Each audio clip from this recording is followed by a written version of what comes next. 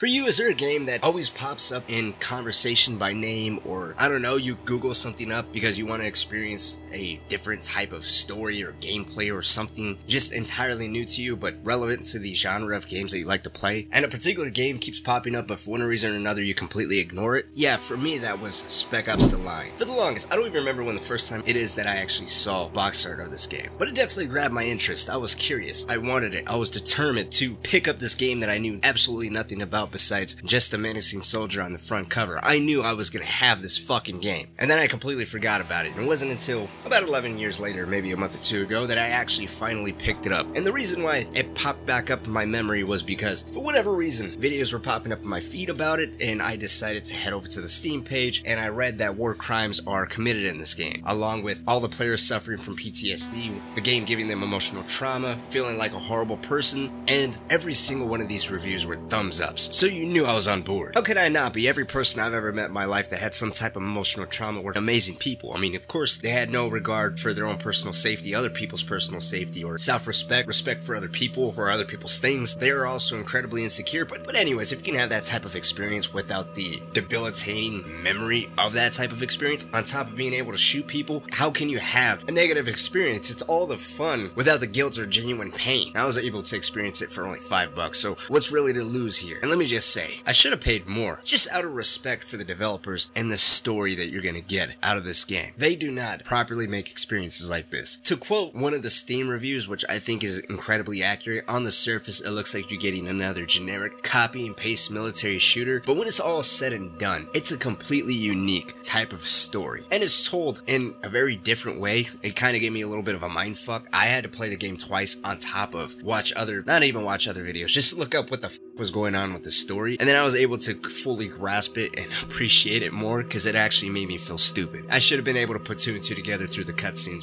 and a second playthrough, but apparently I wasn't. Yeah, so to be completely honest, I had an epic game journalist moment where I just could not fathom what I was experiencing. But to bring you up to speed, actually, let's start on this game's weakest element. It has to be the gameplay. And it's crazy because normally I put that above everything else. Obviously, if the game doesn't feel fun, what are we doing here? I've never been a fan of games that are incredibly well detailed and have beautiful, unbelievable, photorealistic type of graphics. You know, the types of games that we basically describe as interactive movies where there's not much gameplay there. It's all really for the story. Detroit Become Human and The Order are two games that really come to mind like that. Spec Ops The Line is nothing like that. The gameplay, I would say, is dated. I wouldn't call it clunky or bad or a chore to play. It just feels a little old, which makes it feel more repetitive quicker. You know, you get sick of it, or at least I got sick of it quicker than I felt like I should have. It's very heavily cover based. Some people like that type of gameplay, others don't. I personally don't mind it. Ammunition is pretty scarce because the whole premise of the game is basically you're a three-man team from the elite Delta Squad sent to Dubai to see if there's any survivors, which we'll talk more about the story in a second. But because of this premise, ammunition is pretty scarce. There are ammunition crates and ways to replenish your ammunition, but more often than not, if you're just burning through ammo, you're gonna constantly have pick up enemy weapons, which range from shotguns, light machine guns, sniper rifles, rifles like the M4, AK-47, or SCAR, you know, stuff that's not entirely out of the ordinary. There are environmental hazards, typical stuff such as explosive barrels. In some instances, you can actually shoot out windows, which will then have moments where enemies are just completely buried in sand because this version of Dubai that you're actually fighting in is completely ravaged by a sandstorm. Historically, one of the worst ones to date, and that's pretty much the main reason why you're here. You're here to see if there's any survivors from a rogue US battalion, the 33 Division, and try to make contact with them, their commander, or any of the civilians that were living in Dubai before the 33rd Division went rogue. So because of this, the main enemies that you're actually fighting are actually US soldiers, which is crazier because there's moments throughout the game where you can execute said soldiers. I don't know what happened, but my earlier experiences, the executions were a little bit more front and center, and then I ended up having to change my resolution, which went from 4K down to 1080p for whatever reason. So the executions weren't as front and center. Some of them were a little bit more hidden, or I guess you can say a little bit out of the camera's view, almost as if the game made a slight adjustment, realizing of how quote-unquote fucked up it is to be executing American soldiers. But either way, I thought the executions were pretty cool, entertaining. They definitely add to the entire premise of the story. There's also a mechanic where, because you have two fellow Delta Squad members with you, you can actually command them to prioritize a specific target in the battlefield. So while it's not a huge or major component to it, it does add some tactical, quote-unquote tactical gameplay, as you can basically command them to focus on an enemy or get their attention so that way you can flank around them. The gameplay isn't bad. Like I was saying, it just feels mechanically as if it was a game from 2012, which it is. The weapons all feel great to use and sound powerful. The graphics, really, the facial animations and character models all aged well. I really think the story shines in the voice acting and choice of music though. Even the main menu has an eerie version of the Star Spangled Banner playing in the background.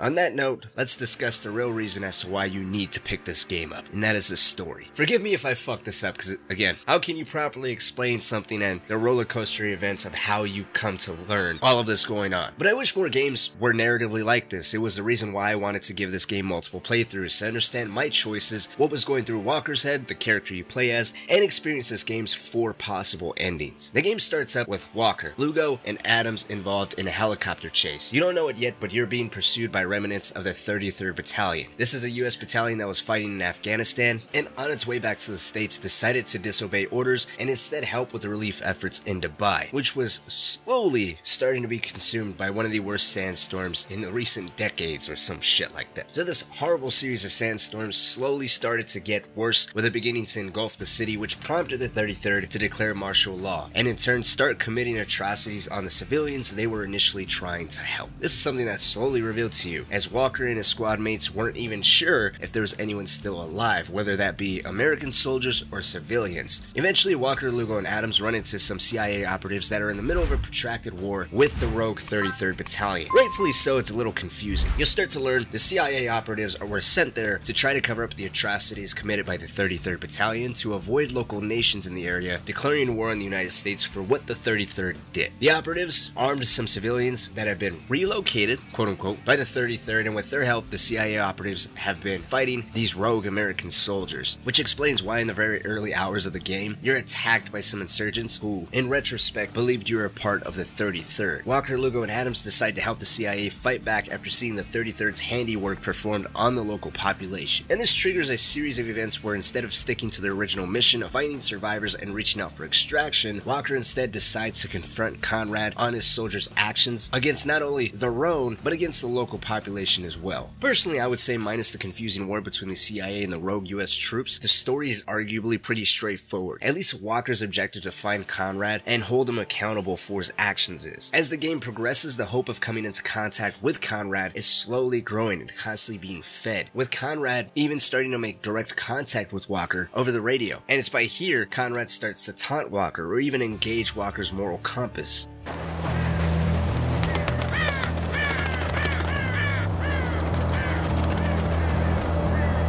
Got snipers. Tell your men not to worry, Captain. The snipers aren't for you.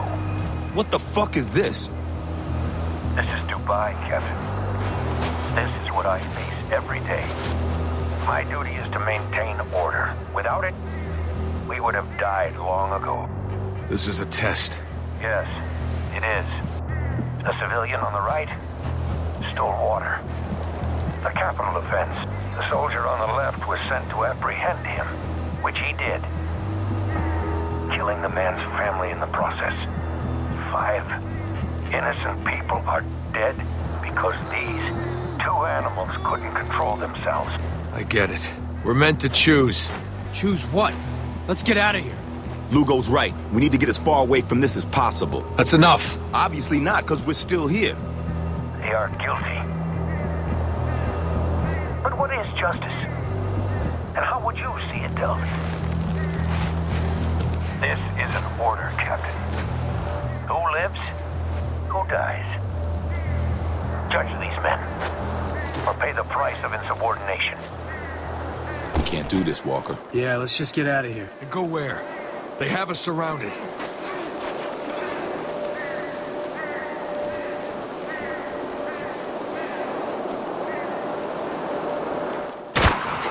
I'd have made, but you acted.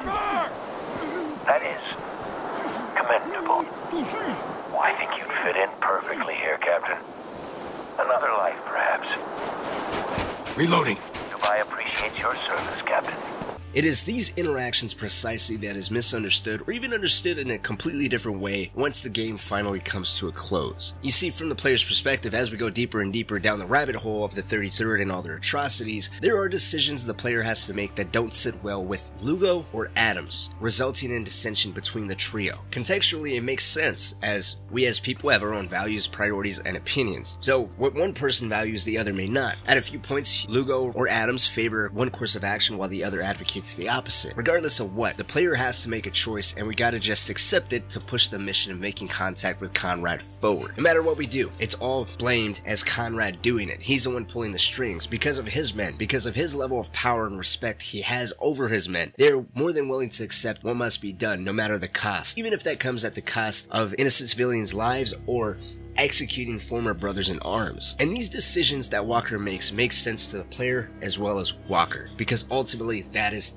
the objective. That is the mission that he's going to try to achieve, to hold Conrad accountable for all of this. But it doesn't make sense with Lugo or Adams at certain points in the story, with them not only at odds with each other, but at odds with Walker, his decisions, what he's saying, what's going through his head. And there's a couple points where you just can't really understand why his men are bickering with him or so inquisitive of his actions, but it comes off as you being able to dismiss it because who knows, maybe you're just stressed out because you're going against American soldiers, you're going against your own. But it's not until the very end where you understand the full picture. On the final mission, the last pieces of the 33rd finally surrender to Walker, with a soldier mentioning Conrad is where he's always been, at the top of the tallest tower in Dubai, waiting for Walker. When Walker reaches the penthouse, there's a conversation between the two where, fuck it, I'ma actually play it. Now that you're here, I want to ask you a question. What did you think when you arrived in Dubai? When you'd seen what I had done, did you think it the work of a madman? Yeah. I thought you'd lost your goddamn mind.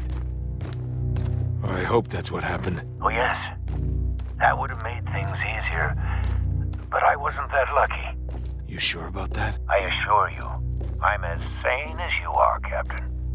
I'm as sane as you are, Captain. Eerie words considering Conrad is actually dead. This conversation, as well as every single interaction between the two of them throughout the course of the entire game, were all figments of Walker's imagination. Even the soldiers surrendering in the lobby of this hotel were all hallucinated. This entire game, we've been witnessing a man slowly descend into madness, trying to find ways to cope with everything he's been doing. From killing innocent civilians by using a poisonous attack, to hallucinating Lugo's betrayal. Since Lugo ended up dying on his watch, he couldn't come to terms that he failed him, so it was easier to imagine him being a traitor, and that's why he died. Not Walker's incompetence or inability as a leader to protect his men, or at least that's how I interpreted that. I could be wrong. He finally had to come to terms with everything. It was all him. And what's it gonna be? What's his choice? This is where, obviously, the four possible endings happen. You can either let Conrad kill you, which basically means Walker commits suicide. The game immediately ends here, showing a cutscene of Walker's corpse next to Conrad, and the old message of Conrad asking for help playing in the background. Or, if Walker shoots Conrad, you get to experience the epilogue, where you find a patrol of American soldiers locating a shell-shocked and delusional Walker wearing Conrad's uniform. From here, you have two choices. You can surrender, relinquish your weapons, and return home, where Walker asks the soldier what his status is. If you choose to fight the patrol, there are two outcomes of that as well. If you die, an old conversation from his time fighting in Afghanistan with Conrad starts to play. Walker casually mentions returning home in this conversation, and Conrad then criticizes him, claiming they don't get to go home. Soldiers do what's necessary and then die, and that's how Walker dies, bleeding to death. If you beat the patrol, Walker picks up a radio and greets Army Command with his opening line of the game, the same line Conrad said to him in the beginning in his radio transmission. Falcon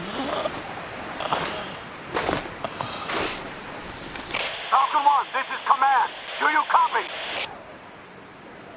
We heard shots. Is everything okay? Sergeant Roberts, what is going on? Gentlemen, welcome to Dubai.